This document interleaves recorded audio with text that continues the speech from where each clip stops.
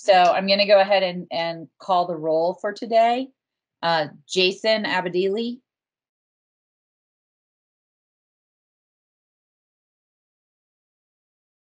Is Jason here? Okay. Jeff Davis. I am here. Thank you. Kim Hauk. Hi, guys. Kristen Henry. Good afternoon. Deborah Hoffine. Hi, all.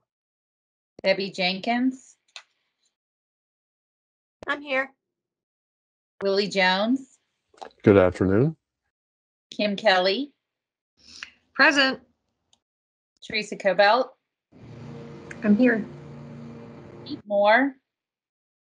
I am also here. Ivo Murnix. Here. Janet Stefan. Good afternoon. Bethany Toledo. I'm here. Gary Tonks.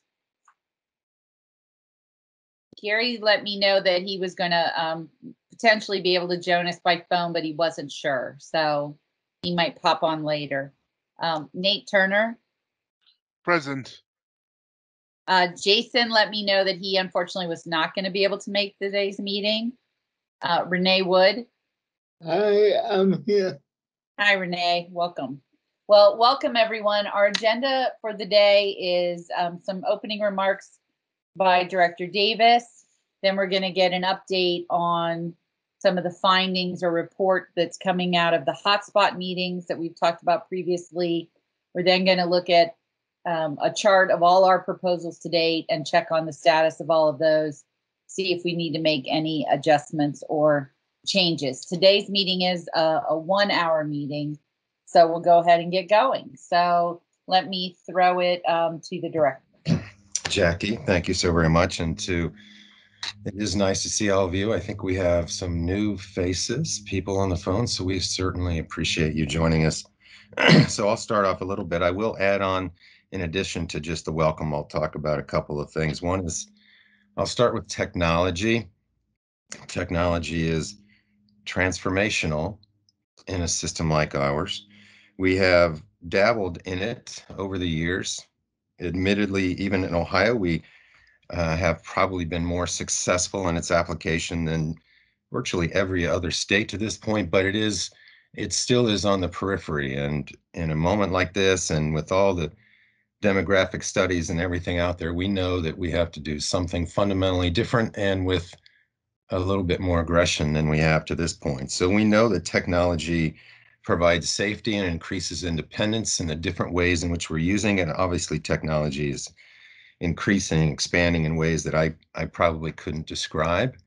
So we're learning more all the time in how we do that. And so we collectively need to move the needle and set the stage for the future in the use of technology and how we do it across the board in our systems. And when I say technology, I'm not, of course, just talking about remote supports. I'm talking about assistive technology in every other way that we can conceive of it as we learn. And a number of our people that we support today and those that we support in the future will benefit from an increased and expanded and more experiential use of technology. We know this. And in some cases, it can decrease the dependence on staff. In other cases, it can allow providers to use their staff more efficiently and smarter. And we know this too. So there are multiple pieces to this puzzle of how we sort of now structurally expand the use of technology, how we learn about it. And so we'll start with a technology first rule that is in the beginning stages of dissemination to look at, so for review and how we do that. But basically it says wherever we are, we're going to think about technology first in the variety of ways that we know it today. And as we'll know it tomorrow, we will then also put behind that a number of other things. One, we have our vendors today that work with us, and part of that is that coordination of capacity. So if we have increased use and increased need, even increased desire for consultation, that we'll have a coordinated response among our vendors to do it with some urgency. Part of that is just a simple tool that we'll call rapid response, which is a portal. So if I am a provider in need now, and I need someone to be out tomorrow, we'll be able to ask that and vendors will respond. If we have interest, we'll be on the part of county boards, we will ask, the vendors will respond accordingly and be there with you and bring that expertise. The on-site on-call application we know, has been sort of, I gather, stuck for a bit. So that is an online application that helps us really get it on-site on-call. That's particular, of course, to where we may not need staff overnight. So both of those are IT efforts. I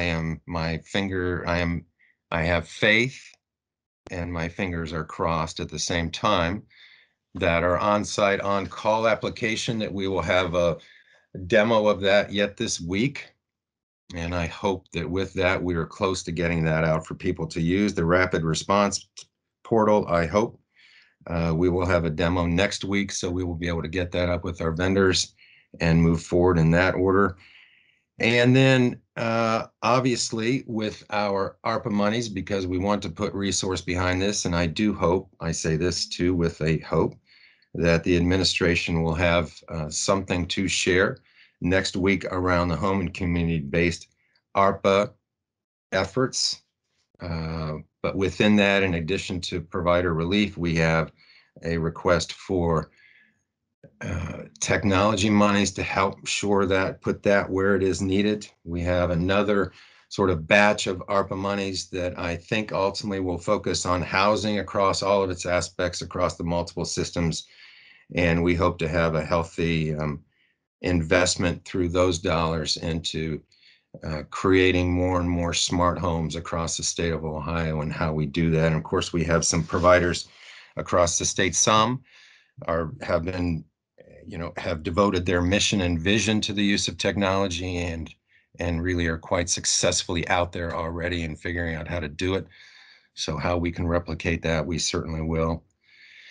So it is a broad-based effort in recognition that is systemic in its change and its application where it is appropriate, but arguably it is appropriate in many more settings. Technology is appropriate in many more settings than we think it is today. And with that transformation, we begin to set and reset our system to understanding both the environment that we're in, that looks to be with us for a while, but also taking advantage of the remarkable kinds of things that are being created, done, and all these things day after day after day. So that's a piece of that puzzle. I'll move on from the technology piece, but you can expect to see all of these things in short order, including the technology first rule, so that we can get that through its process. The second is we had a request from providers to really nudge our system forward, particularly through our planning process on the ground, to create crisis plans, to sit with the teams and providers set up crisis plans for the individuals they support in situations where, because you cannot predict when the staffing crisis will hit and necessarily always where it hits. So instead of having to scramble and figure out what a default is and what other kinds of movement can happen, let's planfully prepare for that now. Moving forward, it is laborious in the planning process. I think we all fully understand that, but the back end is more freedom for providers to make moves when it is needed without some extended approval process or whatever the challenges are with doing that. That we know what we're going to do. We know where the different sets of expectations are, families, whatever it might be, where individuals can move on a temporary basis based on the severity of the challenge at the moment. And so what we'll do is sort of say, hey, system, this is exactly what we need to do now. This is how we can do it. We're seeing it done with certain providers in certain counties. So we have some models that are working. It's always an adaptation, but it is, again, a nudge or a push or a requirement, whatever we wish to use, to say we need to get this. This is where the planning matters, and this is what we're going to do. So we should see that in short order from us, both in writing, and we'll put some visuals around that and some examples of how that can be done. So without a graceful break, I'll move on. We have had some requests around our compliance, obviously, and I'm talking about provider compliance here. And so there is a desire, and I think what we've learned is that actually the virtual compliance in some respects has taken more time and effort, particularly on the part of the provider, than actually being on site. Our on-site provider compliance reviews will begin in November, so we will be back to live. Now, if somebody wants a virtual, we're not gonna, that's fine.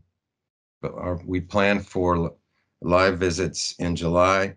I think I'm gonna say this out loud, and if we have to go back and change the recording to omit it, that will be fine. But, I think there are probably some ways that we can do, abbreviated reviews. There's some things that we can focus on perhaps that are more important than everything. We're not trying to be invasive, but and this is what I believe, so I'm saying this to you, that it has been 18 months in large measure that we've had any eyes on the ground, and I don't want to go 3 years without eyes on the ground. So we'll try and find something in the middle that works for you, understanding, of course, the severity of the situation and how time consuming these all can be. I get it. We do want to we want to be there, but we don't want to be overly intrusive. So I'll bet we can find that middle ground and make it work. So that's where I am. You can gracefully cut me off if you wish now, and we'll move on to your agenda. Great. Any questions on any of that before we move on? Okay. Then let's go to Pete. I think Willie might be involved in presenting this as well. The two of you are going to share where you're at with quantifying and bringing recommendations from the hotspot visits. Thank you, Jackie. I'm gonna go ahead and share my screen, I hope. I'm a Zoom guy, I'm with you. So thanks for this opportunity. We did also work with Steve Beha, Stacy Collins, and Ann Wisent from the department on this effort. So I'll ask them to go ahead and chime in wherever they would like. And we'd like this to be also conversational. Jackie, can you see my screen? Yeah. All right? Okay. Yeah. You're the only one I can see right now, so I'm gonna rely on you. So this is a pretty high level summary of the visits. We're still working on some more detailed thoughts, but just want to make sure we're providing an update. Just a little bit of history. I don't know what month it was at this point. It was pretty early on in the Workforce Crisis Task Force process that we talked about maybe we should identify some hot spots across the state. Hotspot being a place where the staffing crisis seems to be hitting the hardest. And partnering with the department, everybody on the task force, we came up with a survey for providers, county boards, families, and people receiving services, and came up with some decent data on what was going on out there. I say decent not to demean the data, but it's always hard to get all what you need from some of these. But in the end, I do think we were able to identify where there were some problems. And our initial analysis, where there was about 27 counties that were considered red or hotspot counties. And so the next step in that was after we identified those counties, and the feedback we received from providers and county boards was, if we're going to identify these areas, why don't you come see us and talk to us? And that's what the hotspot visits were all about. So that's where we're at now. We did our visits, and I'll go through and hit some of the highlights. So the purpose of these, and I know we have people on the phone, so forgive me I'll read some of these off. I just want to make sure everybody is able to walk away with what we're presenting here. The first thing is take a pulse of the reality of the DSP shortage, identify fears and concerns. And when we did this, we met with county boards, providers, and people receiving services and their families. We want to identify some themes across the state. Are there common characteristics that people have during this time? Identify some positive practices and that are working. One thing we saw where partnership is really strong things go a little better, at least you have that support, if nothing else. We want to provide feedback to the task force like we're doing today, and start to inform some future planning. And the last one is identify possible uses for any emergency relief funds, such as the ARPA funds. Any questions on the purpose?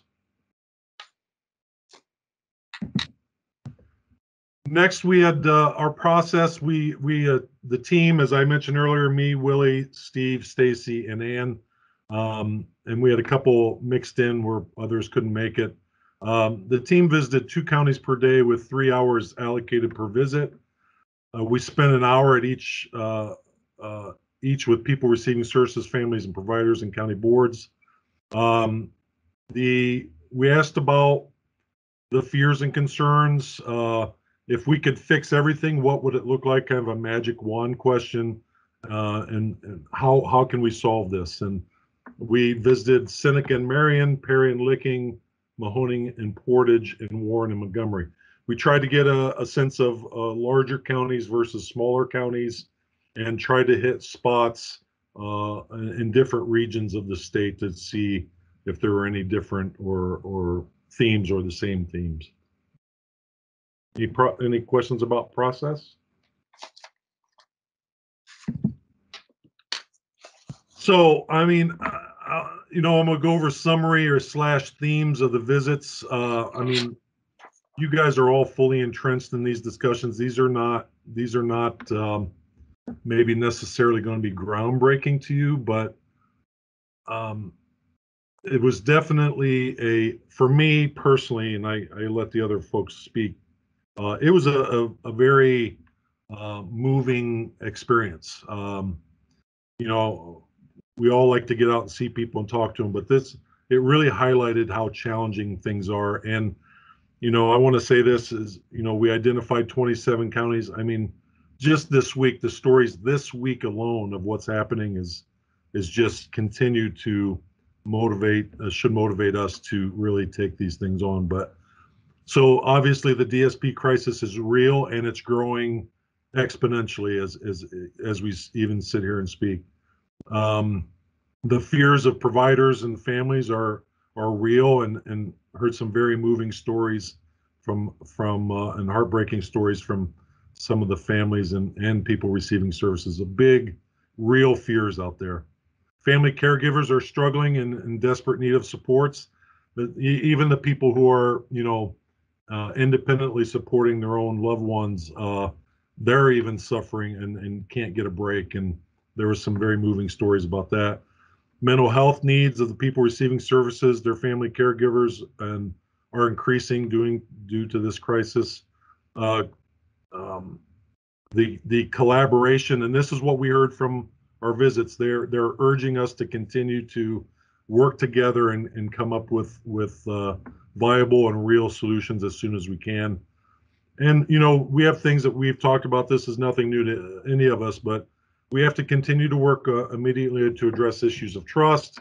There's urgency for simplification of ISPs, and that it gets to that crisis plan that the director just mentioned, documentation, billing, service monitoring, all the things that we deal with on a day-to-day basis. Can we take a fresh look at it?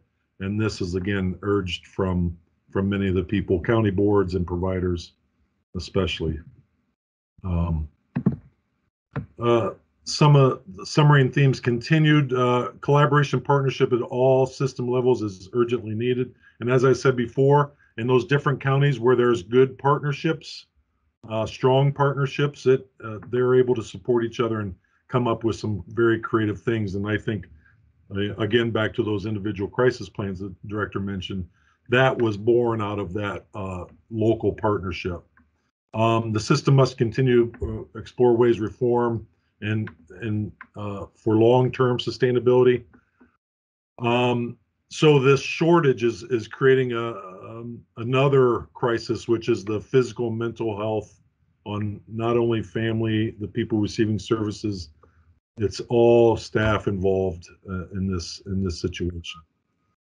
And it's no secret either that we have to take some bold steps in and look at some creative ways to address the DSP wage and how we can sustain that long term. Any questions on summary or themes?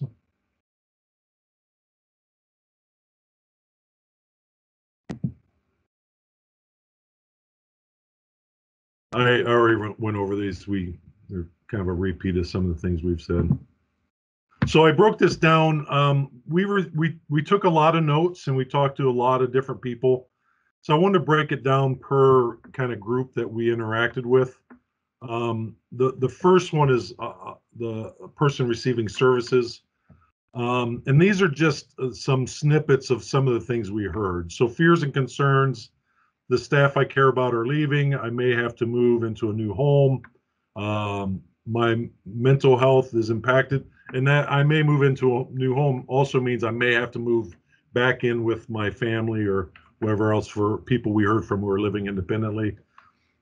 We've heard, unfortunately, people have said considered ending their life, which is tragic and scary and something we've talked about during COVID updates about people, taking drastic measures or considering it. Strangers are working with me. The turnover in staff has been huge. We got a lot of comments about the maturity of caregivers, about the maturity of DSPs, and how that seems to have faded over time, and also the impact of with the shortage of staff, we're just not able to fulfill all the promises of the ISP. So people may not be able to get out as much as they used to.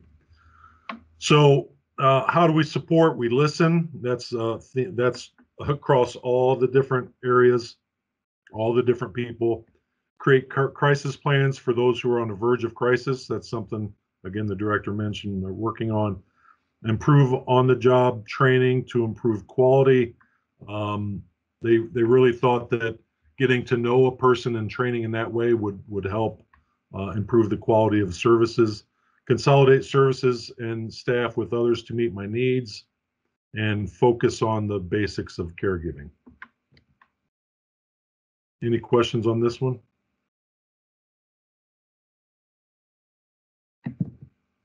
For the family, the fears and concerns of quality of staff has declined over the years.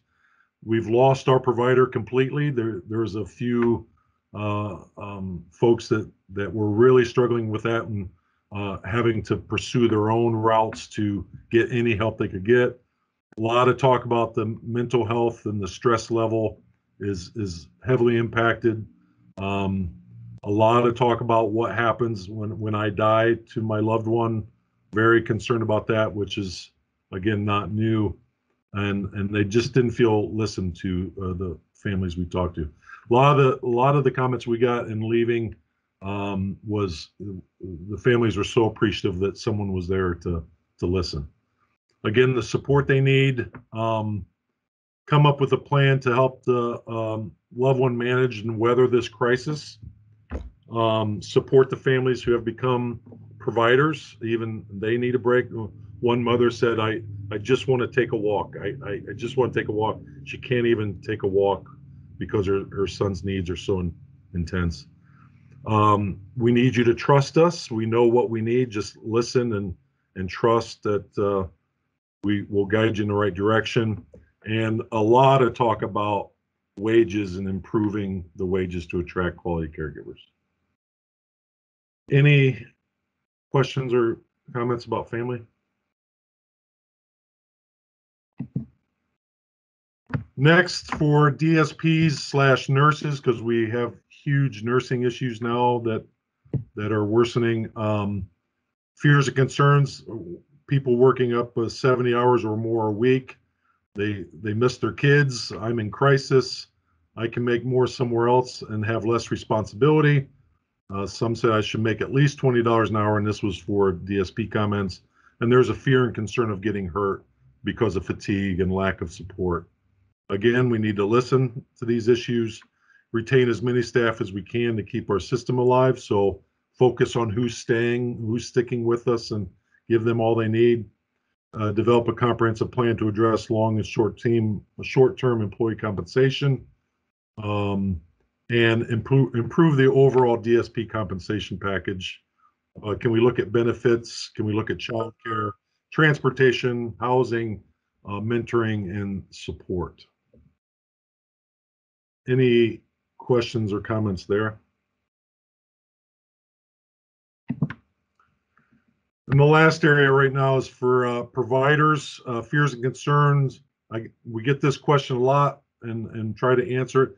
Does the system, quote unquote, get the severity of the crisis? It's hard to keep people safe with limited staff. Will our system survive this staffing crisis? We have lost our way when it comes to caring for people. Paper over people came up a lot, and the virus has created fatigue, and we're losing leaders now. A lot of administrative staff are also leaving the field. Again, continue to listen. A fresh approach to oversight that the director already talked about. Is there flexibility? Improve rates for DSPs and nurses and the infrastructure to support those DSPs, meaning the supervision that is also needed to support those DSPs, the mentoring, and work on the overall updating of our system to make it easier to navigate while assisting with the improvement of quality. Any questions, comments about the provider piece? Pete, I don't think those last two slides advanced. There they go. What do you see now, Willie, the provider? We see the first slide of the provider. Yes. Okay. Do you see next steps? And then next steps, perfect.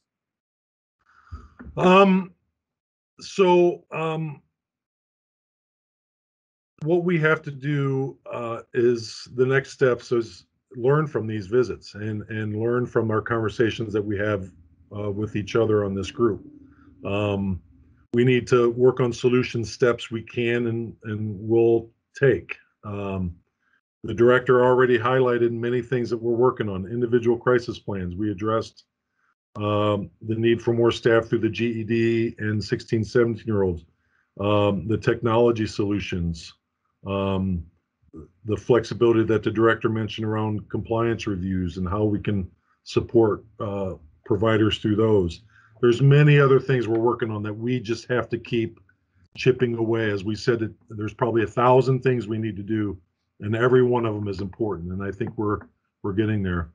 OACB is to share proactive steps with county boards to take on responding to the DSP shortage, taking those lessons we learned from our conversations and share them across the state. We're looking at scheduling possible follow-up visits. We are going to visit Licking and Perry Friday just to touch base. We are interested in maybe getting some video testimonials from some people receiving services and their families. And we'll see how that works out. We've said, the reason we need these is we all need to partner together to help advocate for what we need in our system, and this is an important step. And we had many families that were interested in that when we asked for that help when we were there for visits. And evaluate the need for any new visits, meaning are there any new counties that we need to visit? As far as any new visits, from my perspective, I don't know if we'll really learn anything new necessarily, but I think we're at the point now, if there are counties, and we've had a couple counties that reach out and ask for visits, and I think we should probably focus more on any technical assistance or resources those folks need. I don't think the issues will be in much different than what we've already learned, but we can continue to evaluate that. All right, so that's it for the presentation. I do want to invite Willie and Steve and Stacy and Ann, if they're on, to talk more about the visits. I'm going to try to get out of this here.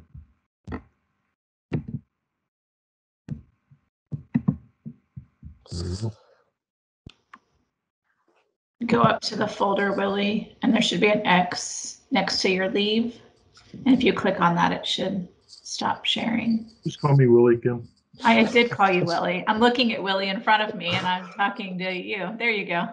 Don't insult me like that. I was gonna say, I apologize to both you, Pete and Willie, for that. Believe it or not, it happens a lot.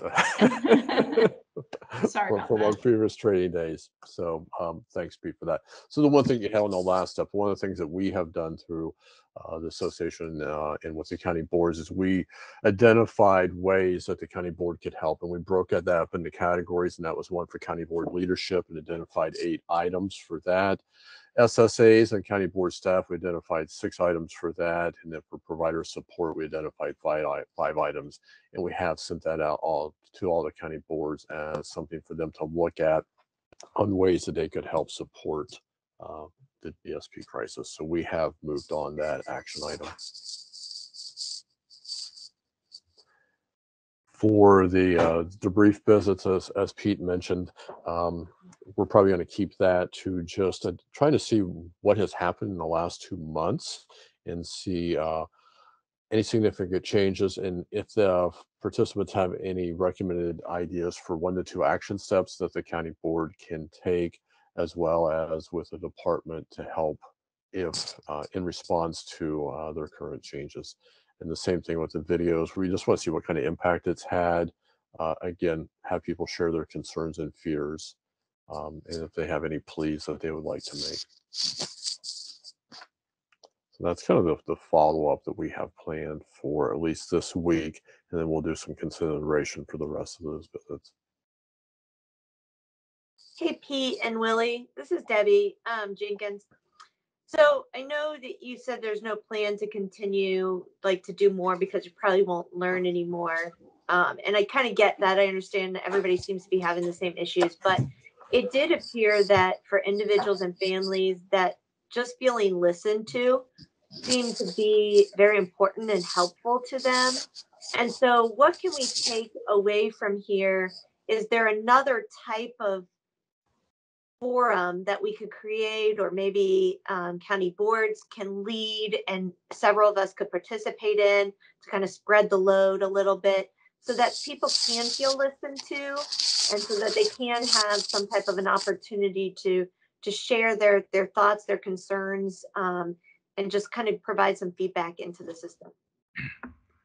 I think that's a great question, Debbie. I do think we need to do, when we say no more hotspot visits, I think that format has run its course.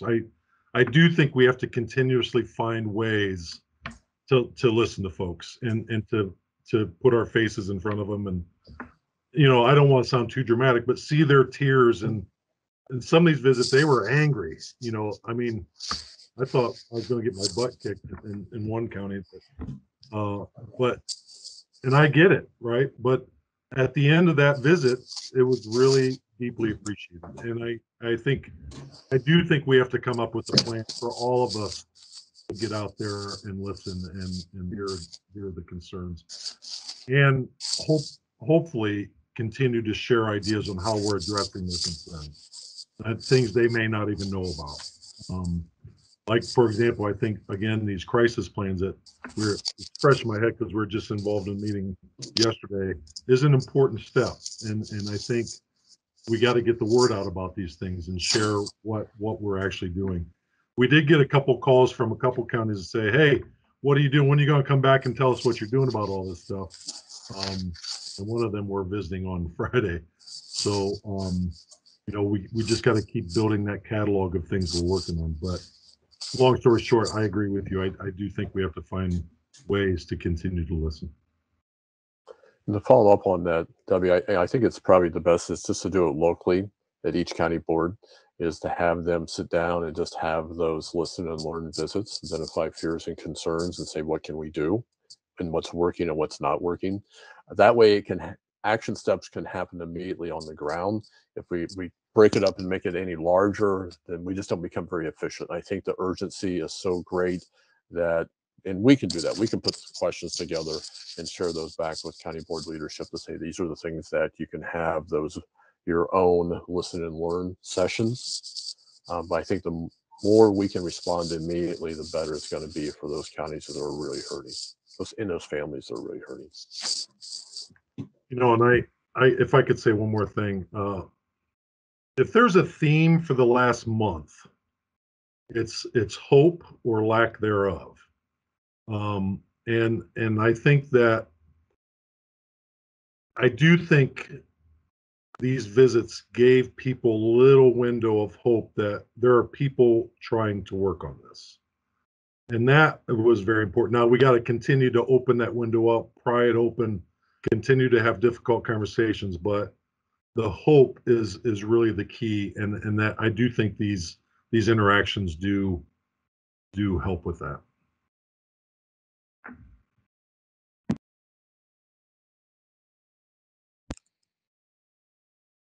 I think the other thing is that it has to be very clear that this is to listen and learn, share, and collaborate. In some locations, it's like, well, you're coming in, you're going to give us the solutions. And we said that very upfront.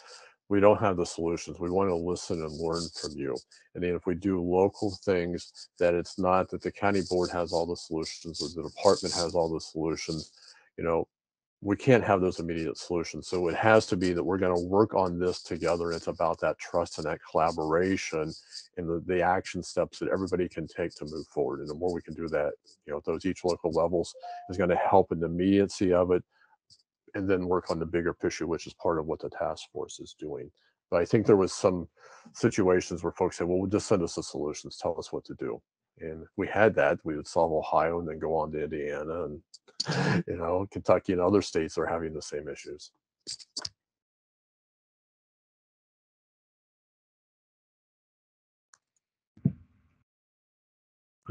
I would like if Steve, or I don't know if Stacy or Anna are on Kim, but I can't really see, but Steve, if you have any feedback, that'd be great too.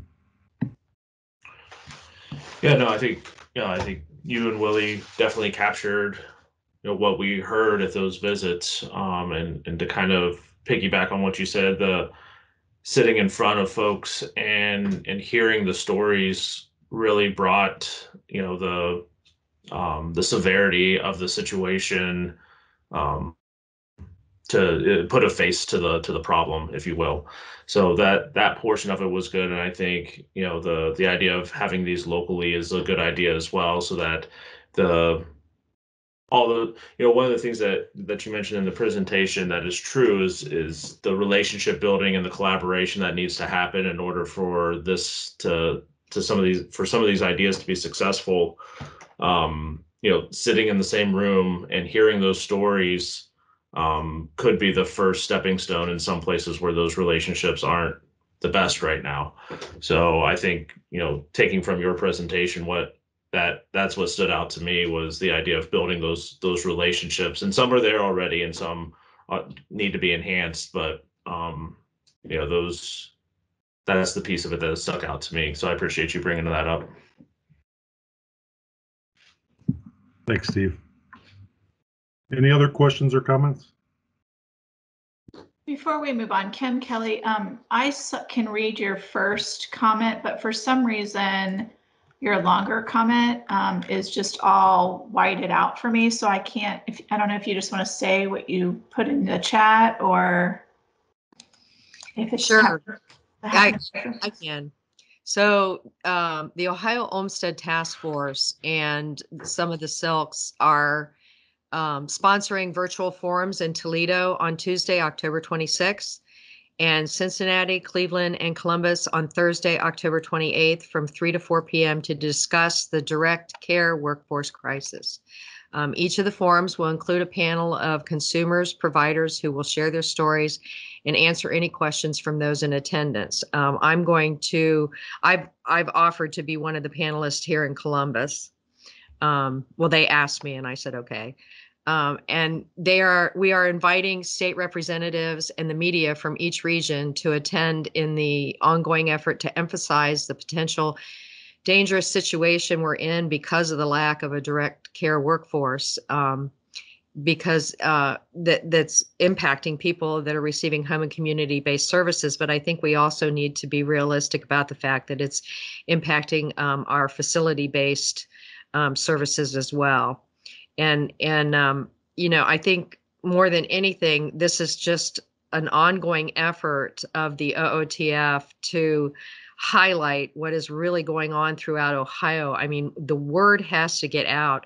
I am amazed every single day that I'm talking to families. They reach out to me, they send me emails, they IM me in Facebook, but I'm just amazed at how little they really know about what's going on in Ohio. And somehow, I mean, we did a article with Ken Gordon for the Dispatch, which boy, the information that I gave him was just not there. I don't know.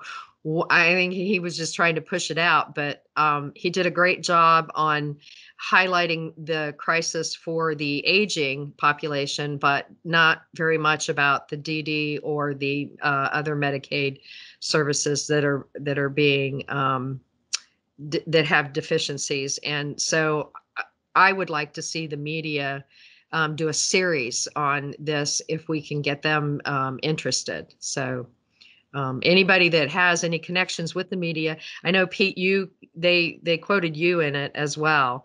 But I spoke with Ken for, golly, 4 hours on two, and on a separate occasion there was another hour, and I sent him as much information as I could gather regarding this group and the OOTF's group and what was going on around Ohio. And he wound up with this article that I just felt was subpar. I think we need to do a better job of marketing what's going on, and not use the word marketing, but we have to let people know. I mean, that to me is where there's a huge deficiency, is we know it, the county boards know it, the people living the life know it, but we have to get the rest of the world invested in this. I mean, I know a young man who had a job in Tennessee. He's from Ohio. He had a job in Tennessee. And he also had, he was going to get his, he was going to college to finish his graduate work. Okay. He had to give up that scholarship, and he had to give up the job because he could not find a provider in Tennessee to take care of him. And so we're missing opportunity, I think. And we really, really need to get it out there. And I think Pete and Willie, and Steve, you guys are all doing a great job. I love that presentation, and I hope we get to have a copy of it. Kim, I think the reason why the media don't get it a good testament to the system being overcomplicated, because people think, why is it so, you tell them all this information and it overwhelms them. They can't get their arms around waivers. They can't get their arms around certification. They can't. It's just so much Right. that the media can't find a talking point. I don't know if that makes sense or not. Yeah, it does. And that is some of the things, some of the feedback that I get from providers is the administrative piece to being an independent is just so intense that a lot of them are just thrown in the towel. And like you mentioned today, Pete, there is a nursing crisis, and it's getting worse. I use both HPC and nursing, so I can attest to that. And I really feel like a lot of it is just confusion, inability, and inability to become an independent provider easily. It's it's months. Some of them are waiting months to get certified, and it's because the background checks are being stalled, and it's because they can't understand the questions that are being asked or what information they need to provide. And we all know that when you apply to be a DOD provider, that it asks you for a Medicaid number or an MPI number or something. It's kind of like putting the cart before the horse, and people are confused and they don't know what to do. And we tell them to call the hotline, and they call the hotline and they say, well, they didn't really answer my question. And so they're going out on Facebook and they're they're asking other providers, what did you put in that, you know, field? How do I mean, I don't know if we do a video or what to help people become independent providers, but I think that's part of what we have to start recruiting. And then as far as agency providers, I don't know. I don't know how you get more people to come in. It's a calling. Being a provider is a calling. And if you are not, if you don't have it in your heart and your mind to serve another human being, then we don't want you. We really don't want you. You can't go from being a waitress to going in and providing someone with total care, or going in and providing someone who has severe behaviors with the direction and the help that they truly need. It just doesn't work like that. And so we have to promote the field. We have, I mean, I know I'm preaching to the choir here, but this is just the things that I hear. And it's sad because after 28 years of doing this, I've never seen it this bad. I got two things to say. First, when we talk to the media, or we talk to the public, we need to keep it simple. Right. We can't go into all the detail because it's so confusing to them. Just say there's not enough people who want to do the work, don't go into labor, don't go into all that. Because people don't get that. They really don't get that. The second thing I want to say is that when it comes to finding people to do care, I think you find the mission by actually meeting individuals. We don't let them meet the individual before we put them to work. They need to create a relationship with individual first before you put them. I'm not kidding you. People that have done my care have done it because they know me first, and that works so much better than just putting people in some place and they don't know what the heck to do. They don't know how to communicate with the individual, and it's really isolating feeling to not know what to do with this individual. So we're kind of doing it backwards now. We need to create the force by bringing people in and meeting other people before we put them to work. I don't know if that makes sense, but that's my truth. Sorry about that. Yeah, that totally makes sense. All right, I'm going to move us on because I'm watching the clock. And Kim, can I ask you, you can just email me and then I'll make sure it gets put in the notes. If you have the locations or any more detail on those meetings, I'll make sure it gets in our notes in case anyone wants to attend or. Actually, we're going to have a meeting about it on Thursday, so I'll have more information then. Okay. The specifics and how, and possibly links to the webinars. All right. If you forward those my way, we'll make sure it gets distributed. I sure will. Thank you. Okay. All right. Thank you guys for that conversation. And thank you, Pete and Willie, for putting the presentation together. And we'll again also make sure that gets posted for everyone. All right, Steve, you were going to walk us quickly through an update on our proposal status. Yeah, thank you, Jackie. I'm going to pull up a document. We'll make sure this gets distributed with the notes as well. But this is just a quick look at all the proposals that have been submitted up until this point and kind of where they are in the process. And we put a column on here that shows basically what DoD involvement is in each one of these proposals. So again, we'll make sure everybody gets to look at this and offer any comments or suggestions to it, but it's really just a point in time look at where things are. Because we only have a couple minutes, I'll just do a couple highlights. One was, I believe it was the last meeting, the critical in demand job proposal from Willie that was voted to be implemented. We did send a letter over to the governor's Office of Workforce Transformation. We do have a meeting set up with them to discuss that. So that is moving along. Trying to pick out a couple of the highlights here. Appreciate the folks from OSU, and I saw Christine's comment that we have some students on the line today as well.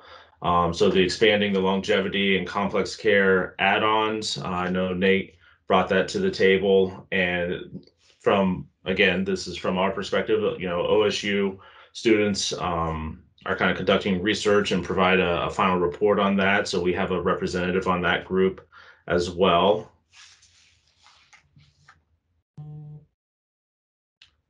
And on the second page, I think the director did a great job, obviously in the opening talking about technology. So that proposal is moving along in an active status. The DSP compensation, I know that was a joint proposal from a few different groups. And, as far as the next steps on that one, in this group, we've talked about the ODDP, the AAI work that will be done through an RFP process. So we will definitely keep the task force updated on the progress of that and when that RFP goes out for those rate setting works. The shared living proposal, again, I think that was last week, or I'm sorry, the previous meetings. We are just now convening the subcommittee to start working on that and the how to more effectively communicate about the shared living service options. We'll make sure to bring those recommendations back to the task force as well. So again, I know I blew through some of those pretty quickly, but if anybody has any questions or additions, obviously we can discuss it now, or again, these will be sent out with the notes and you can offer feedback at that point in time as well. So Jackie, I don't know if you needed anything else from this perspective. I have a question. This is Teresa. Steve, I don't, off the top of my head, remember the rebuilding the behavior support infrastructure one. But I feel like it had something to do with the rate or the add-on, which was not actually part of the behavior support rule work group. So do you remember that one off the top of your head? Off the top of my head, the way I remember it, and I can go back and reread it and put some more detail in here if it's needed. I remember it as Pete, I think this was one of your proposals, so please correct me if I'm wrong in any of this. It was more around what are the support structures around building behavior, positive behavior support plans and those type of things. I don't remember it specifically being around the add-on, but I could be wrong in that. I'm definitely willing to go back and look at that again. Yeah, Teresa, I think you're right. And from our perspective, we were getting feedback that there seemed to be a deterioration of local behavior support, infrastructure support for providers. And we want to take a fresh look at what is actually going on out there. Is it deteriorating, or is it where is the support coming from, so on and so forth. It was all around people who are experiencing some very challenging behaviors and providers struggling to support them effectively. We didn't feel like we had the infrastructure to be able to do that. So that was from my perspective, that's part of the conversation. And I see Willie has his hand up. I mean, I have the proposal in front of me. It was about conducting a study around how many counties are offering provider support in the areas that Pete just talked about. So we can revisit that again. Steve was just putting a quick chart for status. So if we've accidentally left something behind that needs to be picked up, we can absolutely do that. Willie, did you still want to jump in? I think you had your hand up. Yeah, so appreciate the grid, Steve. That's very helpful.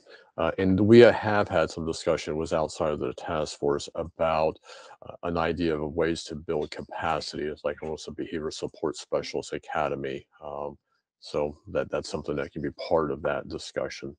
But before we close, I just wanted to add, share that for the crisis planning, that OACB would like to be a resource and support to that and help with that. So that would be Lisa Combs and myself. So somebody can just connect us at the department who's going to be leading that, so we can work with them around that crisis planning piece. Okay. All right. Our time is, these 1 hour meetings always go really fast. Our time is at a close. I want to thank everyone. And again, thank Willie and Pete and Steve for compiling so much information for us today, and everyone else for participating and providing insights. Jeff or Kim, do I want to throw it back to either of you for any closing comments?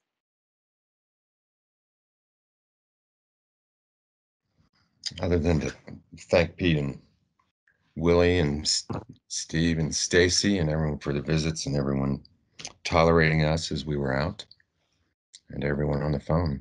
Thank you.